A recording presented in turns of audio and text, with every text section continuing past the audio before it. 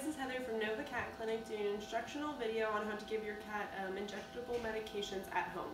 So the first thing we're going to show you is how to draw up the medications. So for instance, we're using B12, and so what you do is you put it upside down, put your syringe, uncap it, and put it into the stopper, and then you pull out the medication, pull down, and then you can pull out extra. We're only giving 0.2 today. And then you can push it back up. You can flick it a little bit if you want to get bubbles out, and then just push it to the 0.2. Then you pull out your needle, cap it, and let's get our patient.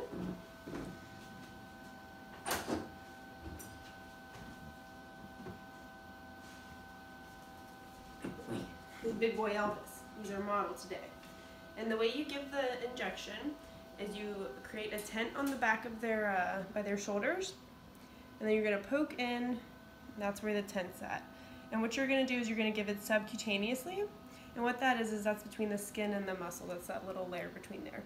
So the way you do that is you uncap your needle, make your tent again, poke a little area for where you're gonna poke, and then you're gonna go at a slightly downward angle, but not straight across because you don't wanna go through to the other side of the skin.